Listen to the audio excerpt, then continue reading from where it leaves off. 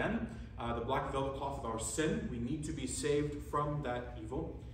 And so, how are we saved? We're saved by grace. We learned this last week, grace and not of works. But now we come to kind of the minutiae, the kind of individual movements, as it were, the movements of a watch that brings about our salvation. So, as we look today, we're going to break down what salvation means. There's going to be a lot of T-I-O-N, shun words, big theological concepts. We'll be breaking those down. We'll be understanding them a little bit better. And so, if you follow in your outline, the first section is the states of salvation. The states of salvation. When we speak of being saved, or we are saved, when we speak of salvation, there's a couple different ways. I'm not sure what picture comes up in your head. I think for a lot of people, they think of heaven, right? They think of some sort of final destination that they're working towards. When we're there, everything will be right. We cherish and we trust and we love the verse in Revelation where we read that every tear shall be wiped away, every grief and sorrow turned to joy. We'll be in that place of perfection. And for many people, that's what comes up in their mind when they think of salvation. But really, the Bible speaks of three states of salvation. One of them being glorification. One of them being glorification, which is, as I said, that state of perfection in heaven. We are glorified. We are glorified. We are finally made perfect. We are made without sin. 1 John 3, verse 2.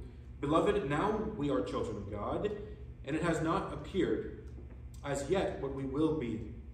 We know that when he appears, we will be like him, because we will see him just as he is. We will be like him. That's that state of glorification. That the Lord Jesus goes to make a place for us. That place is a state of perfection, a state of glorification. Colossians chapter 3, verse 4, when Christ, who is our life, some translations say, who is your life, when Christ, who is our life, is revealed, then you also will be revealed with him in glory. We will be revealed. We will be unveiled. In the very same way that the Lord Jesus peeled back the veil, as it were, and revealed his glorified body on the Mount of Transfiguration, so too will we be unveiled. We will be made fully like Christ. We will be made fully perfect, fully without sin. Not only will we not sin, we will have no desire even to sin. What a joyous day it will be. And this is the ultimate end of our salvation. It ends with glorification. We remember in Paul's letter to the Philippians, he says wonderfully these comforting words, what the Lord began in you, this good work he began in you, he will bring to completion. He will bring to an ultimate end, and that is the glories that we look forward to in glorification. What is this second state listed? Sanctification. Sanctification. Sanctification is the process of being made more holy. Being made more holy. We are sanctifying ourselves. We remember and cherish, I hope, the Lord Jesus' prayer in John chapter 17. He's praying a high priestly prayer to the Father on our behalf as the high priest of his people. He's making intercession for us, which he does now at the right hand of the Father, and which he did continually through his life. But there in John chapter 17, we see it most fully and most beautifully. John chapter 17, he says to the Father, sanctify them by your word is truth. Sanctify them. He's pleading on our behalf to the Father, sanctify them. Make them more holy in this life. 2 Thessalonians chapter 2, verse 13. But we should always give thanks to God for you, brethren, beloved by the Lord, because God has chosen you from the beginning for salvation through sanctification by the Spirit and faith in the truth. We've been chosen from the beginning for salvation through sanctification. An active process, and we are sanctified by the Spirit, the Holy Spirit of God, the third member of the Trinity, who dwells within us. We're sanctified by the Spirit and by faith in the truth. Sanctify them by your word is truth. 2 Timothy chapter 2, verse 21. Therefore, if anyone cleanses himself from these things, he will be saved. He will be a vessel for honor, sanctified, useful for the master, prepared for every good work. If anyone cleanses himself from these things. And this third point, justification. We are justified. Justified by faith alone. Galatians chapter 3, verse 24, therefore the law has become our tutor, our teacher, our lesson master, to lead us to Christ, so that we may be justified by faith. So that we may be justified by faith. What does this mean, the law has become our tutor? The great divines would speak of the law, meaning the law of God, almost personified, as it were, in the law that God gave to Israel, that codified a perfect law, a perfect standard God held the people of Israel to. And of course, the moral law is that which he holds the Gentiles to, he holds us to, and by extension all people, this moral law. Therefore, the law has become our tutor. How does it become our tutor? Well, it becomes our tutor by what we learned about last week. That sin is cosmic treason, in the words of R.C. Sproul. That sin is the quintessence of evil. The great divines would speak of the law as a mirror. You don't take a mirror off the wall to then pick the spot out of your teeth. No, a mirror's only use is to show you imperfections. Some of us, when we look in the mirror, we're almost frightened by what looks back. But it shows us how we are not perfect. And the law here is our tutor. It breaks us in such a way that it leads us to Christ. But don't forget the second half. It breaks us, it leads us to Christ so that we may be justified by faith. So that we may be justified by faith. Romans chapter 3, verse 28, Paul again hammering home this point. He says, for we maintain that a man is justified by faith apart from works of the law. Apart from works of the law. Now, a small little tangent. You may be asking me a question, what is this faith alone? Where is it in the Bible? Well, you do find it in the Bible. You find it in the book of James. The book of James, which Martin Luther nearly tossed out of the whole canon because he was at many times frustrated by it.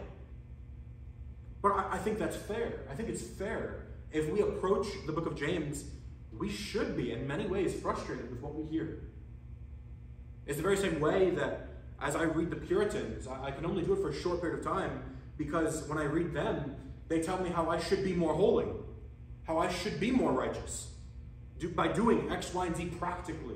That's a wonderful truth you find in the writings of the Puritans. They're very practical. Aiden knows what I'm saying, right? They're very practical. They say, oh, you're thinking of doing this. Well, actually, the right wisdom would be to do this thing, which is never what I hear. And when you read the book of James, it reads almost like works, works, works. In fact, the phrase is of faith alone. Man is not saved by faith alone. So what does this do to our understanding of God? Last week we spoke of grace. We spoke of works. We're not saved by works. In a sense we are. We're saved by the works of Christ. So then why does James write and speak of works and works? You're not saved by faith alone. But then Paul writes in Galatians 3:24 and Romans 3:28 and in a dozen other places in his writings that we're saved by faith. We're justified by faith. There seems to be this divide. I read one writer that said that the proposed problem that we find here would make you think that the divine is schizophrenic. In one way, the Bible, which is God's word to us, in one sense he is speaking in this way, and then in another book, in another chapter, he's arguing with himself. Is God some divine schizophrenic? Of course not. Get it out of your mind that God is a divine schizophrenic. Instead, what we would understand is that works are the offspring of our justification. We remember, well, Ephesians chapter 2, verse 1 through 9. Climaxes there at the end with you've been saved. And then verse 10, you've been saved for good works. Good works come at the end. It's not, incidental. It's consequential. It's very important that it comes at the end of the section. That works are the offspring of our faith in Christ. And so, as a quick kind of way of recapping, Paul speaks of our salvation. The Bible speaks and speaks well of our salvation in three ways. We will be saved, glorification. Another verse, Romans 13, verse 11. Do this, knowing the time, that it is already the hour for you to awaken from death. For now salvation is nearer to us. Salvation is nearer to us than when we believed. There's a great writer named James Ahi, or Ahi, I'm not sure how to pronounce his name. He was a preacher in the South during the Civil War and was eventually executed because he spoke out against the Confederacy and their, kind of violation and twisting of biblical verses to support slavery. He was executed for that. And he writes this: death to the Christian is the funeral of all his sorrows and evils, and the resurrection of all his joys. I have here, well, that's justification. There was one, yes, there is. Good job, Dad. Death is like my car, it gets me where I'm going. A wonderful line from Piper. A wonderful line from Piper. Because we know that final moment is the sweetest. When we get there, and that sweetness lasts forever. Glorification. The second way, sanctification. Another way of saying, we are being saved. We are being saved. 1 Corinthians chapter 1, verse 18. For the word of the cross is foolishness to those who are perishing, but to us who are being saved. To us who are being saved, it is the power of God. If I could spend a moment on this, sanctification is made up of two parts chiefly. The first part being mortification. Mortification, which is a putting to death. Mortification, a putting to death. John Owen wrote the manual to mortification in his wonderful piece, Mortification of Sin in the Life of the Believer. That is a book, if you ever want to feel really kind of bad about you, if you want to be humbled, that's a book you read right there. He says, you must make it your daily duty to mortify sin, to kill it. Kill sin or sin will be killing you. Mortification, one half of sanctification, how we are being saved. The second half, just as important. When we mortify, we must then vivify. Vivification. Vivification. It means a bringing to life. The old Puritans would say that this vivification is like nurturing a plant. It's like nurturing a plant. When you tear down the weeds in your garden, which is mortification, you're killing those evil things, you then plant new things. And you nurture them, because without you, they will die. If you're not careful and you're not looking ahead and there's a harsh frost and it freezes out your plants and they die, well, you weren't being vigilant. You weren't being careful. If you don't feed them the proper food, if you don't water them in a drought the way they must be, they will die. So you vivify, you bring them to life, you nurture them. And what are the things in our life that we should be nurturing after we've killed evil things? Well, coming to Sunday school and learning, growing in our knowledge, coming to church, worshiping God collectively with the people of God, with our brothers and sisters, praying regularly, studying our own Bible, growing in those ways. And this combined mortification and vivification, those are the two pillars upon which our sanctification rests. Thomas Watson, who wrote this wonderful treatise on repentance called The Doctrine of Repentance, a wonderful book, he writes this. He says, after the fall, meaning the fall of man, the affections were misplaced on wrong objects. In sanctification, they are turned into a sweet order and harmony. The grief placed on sin, the love on God, and the joy in heaven. As I spoke last week, by nature, we do evil. And so this is a reorganizing, turning it into a sweet order and harmony, in the words of Thomas Watson. And finally, in our justification, we can say, just as we can say we will be saved, just as we can say we are being saved, we can say we have been saved. Ephesians chapter 2, verse 8, wonderfully. For by grace you have been saved through faith, and not that of yourselves. It is the gift of God. It is the gift of God. John Bunyan writes beautifully and wonderfully in a way that I think our souls should cry out in agreement. And indeed, this is one of the greatest mysteries of the world, that a righteousness that resides in heaven should justify me, a sinner on earth. A righteousness which resides in heaven should justify me, a sinner on earth. The grounds for our salvation. Romans chapter 5, verse 1. Therefore, having been justified by faith, we have peace with God through our Lord Jesus Christ. This presents us with a problem. As I spoke last week, we are sinners. We are sinners not because we sin, but we sin because we are sinners. How can a God save us? How can God, who is just and righteous and holy, how can he save sinners? How can the words of John Bunyan be true, that a righteousness that resides in heaven should justify me, a sinner on earth? How can this be true?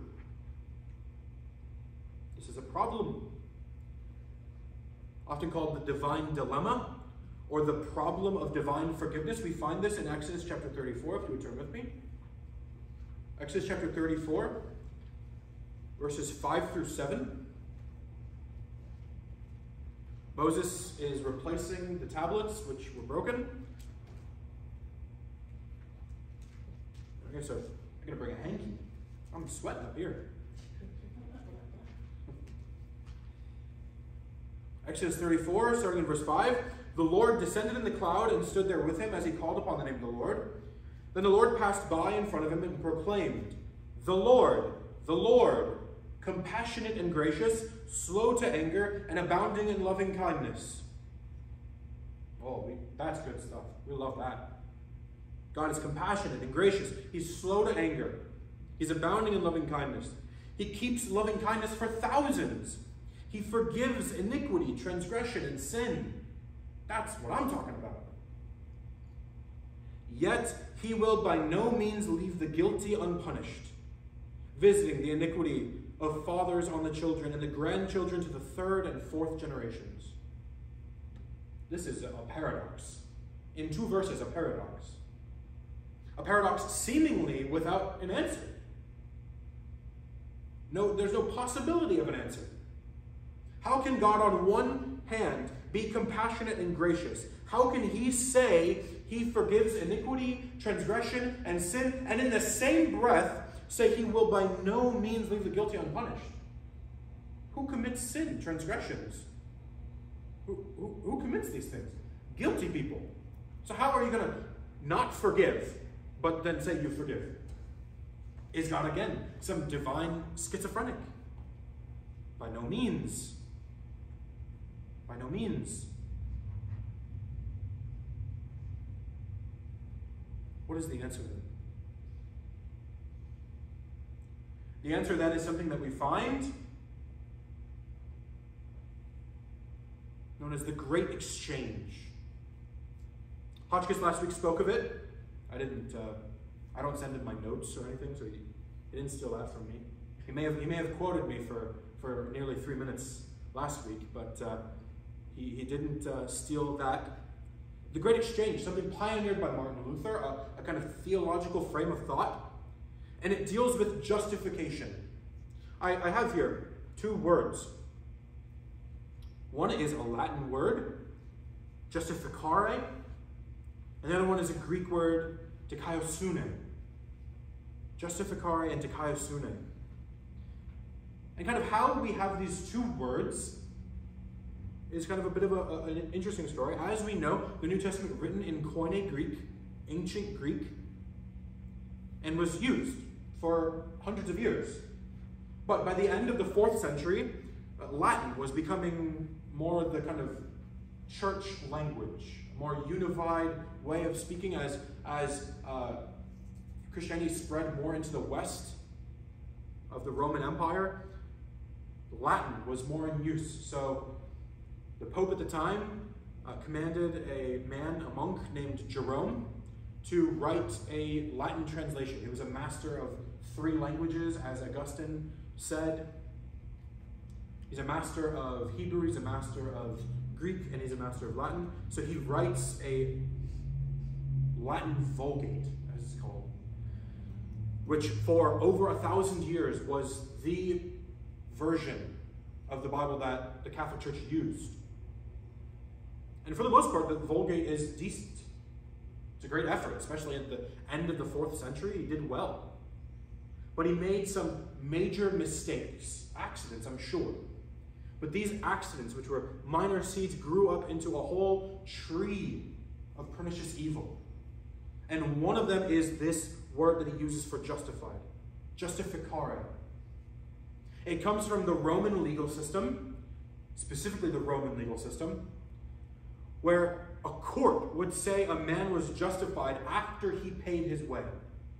If he committed a crime, it was after he did his time, after he repaid wages if he stole, whatever it was. He did his time, then and only then was he justified. He was declared justified at the end after he had done his works. And so this then spreads into a whole, as I said, pernicious evil in the Catholic Church that is then addressed, chiefly here in the Reformation, with Martin Luther. When he goes back to studying the original languages, when he goes back to studying the writings of Augustine of Hippo, we spoke of last week. As he goes back to studying these things, he finds the word in Greek is not justificare, obviously that's a Latin word, but it's not even the same definition. It's similar, but it's not the same. Dikaiosune. Dikaiosune. This is the word from the original text that Paul uses. And this is, again, taken from a courtroom, but from the Greek courtroom, not the Roman one. An important difference in the legal system. In the Greek courtroom, a criminal is declared justified. Declared justified. Before they've served their time, before they've done anything, they're declared justified. And so this is, one of the ways we can understand this is as a forensic justification, a forensic declaration of justification. And why does this matter? Why is this important? Why am I even talking about this? Because this is how God forgives. A righteous God who is just and holy, and all the wonderful attributes that we attribute to our Father. One of his attributes is he is judge. He's judge. And I know I take great comfort in this. Vengeance is mine, declares the Almighty. When I look at the world and I see heinous evil, I live 5 minutes away from where a horrible murder took place, just like last month on Moog Road in Trinity. And that guy may not see the level of justice that I think he should see now. But I know my God, who reigns in the heavens, is just. And he will deal with evil men. So then my question is, how does he deal with us as evil men? How can he deal with us? And it is bound up in the great exchange. And in this important differentiation between justificare, the Roman way of justifying, and dikaiosune, the Greek way of justifying, which we can just say is the biblical way of justifying. In this great exchange, if you remember from last week, Hotchkiss only spoke about it for a moment, but it's my evil, my black velvet cloth, again, transferred onto Christ, and his lovely robes placed on me. When God looks at me, he sees the righteousness, the glory, the satisfaction of his demands that are bound up in his Son. And when he looks at Christ, he sees that evil. So, this is the answer to that divine conundrum, the divine problem of forgiveness that we read in Exodus chapter 34, verses 5 through 7. How can God forgive me? Because I'm no longer guilty. Because I'm no longer full of sin and iniquity and transgressions. Instead, I am wrapped and clothed in the righteousness of Christ. And on that account, God can look at me and say, justified. And at the same token, he can look at Christ and he can say, condemned. And this is what we see at the cross. The cross soaks up that evil. It is crushing down on the weight of Christ. He suffers for a few short hours, but what he suffers and experiences is beyond imagination. In those few hours, he suffers the eternal weight of torment that we would suffer in hell. One of the professors at Trinity College of Florida, Dr. Woodward, recently retired. He's a big science guy. And I took him for Life and Revelation of Christ, one of the classes at Trinity. Wonderful class, and wonderful by Dr. Woodward. And when we get to Christ's death, he goes into this whole scientific way of speaking, where it floors you, really. He says, it was a few short hours that the Lord Jesus hung on the cross. But with divine power and divine justice, the Father could lengthen that 3 hours infinitely. It breaks the mind. We cannot understand truly what the Lord Jesus went through. But all we know is he took my sin. And he took your sin. In this great exchange. And so what we have is now what Martin Luther called istitia aliena, an alien righteousness. A righteousness which is not mine. I didn't earn it. There's no way I could have earned it. It's an alien righteousness. It comes from Christ only. And this alien righteousness puts us in the presence of God. Another Latin phrase, coram Deo. Coram Deo. In the presence of God. I am righteous. And I can only be righteous because of this great exchange. Because I've been justified. Again, the three states of salvation. The three ways of speaking that we will be saved. We are being saved. But I have been saved. You have been saved. Romans chapter 5 verse 1 sums it all up most perfectly, I think. Therefore, having been justified by faith, we we have peace with God through our Lord Jesus Christ, having been justified by faith. Martin Luther said that the doctrine of justification by faith alone was the hinge upon which the whole of Christianity swung. You can have no door without a hinge, and you cannot have Christianity. You cannot have the Bible without the doctrine of justification by faith alone.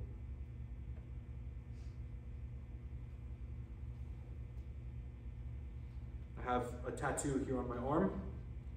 Simul justus et peccator. Latin, it means simultaneously, at the same time, justified and sinner.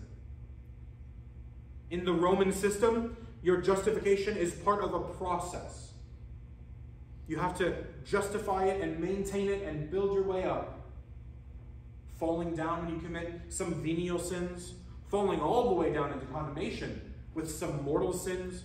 This is where the doctrine of purgatory comes from. That you weren't quite perfect when you were in your life. You got some ups and downs, and you were closer to glorification than when you started. But you got to burn away those other sins. You got to burn that off, and that's what purgatory is for. You'll make it, but after some time. But the Bible says no. The Bible doesn't say that. It says, yes, you will be saved. You're not yet perfect. You're becoming more perfect, we pray, through sanctification, which is the will of God for our life. 1 Thessalonians chapter 4. The will of God for your life is your sanctification. But all of this hinges, all of it rests on the truth that you have been saved through faith in Christ. The last slide here is the good news that lifts burdens and gives joy and makes strong, from John Piper. The good news, the gospel, the news of a messenger, that a battle had been won by your empire over the opposing empire. That's the roots of the word euangelion. The gospel is no good news if it says you could lose it. The good news is only good news if it says it is done. To tell us by the words that Christ cries out from the cross, it is done. And with that, I am done.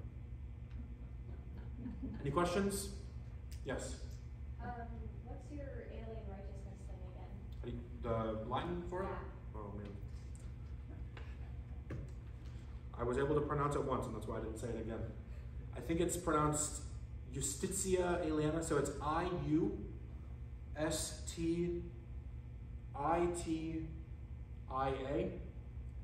and then alien with an A at the end. Is how you write that. Thank you. I heard R.C. Sproul pronounce it, and he said Justitia, so I'm going with that. Because he probably knows what's up. All right, any other questions? Any concerns? Any roadside problems? All right. Well, I did my very best. I'm under 1040, so I'm happy with that. All right. We're going to head over to, some of us, I think the worship people will stay here, and then we're going to head over to the fellowship hall. All right. God bless.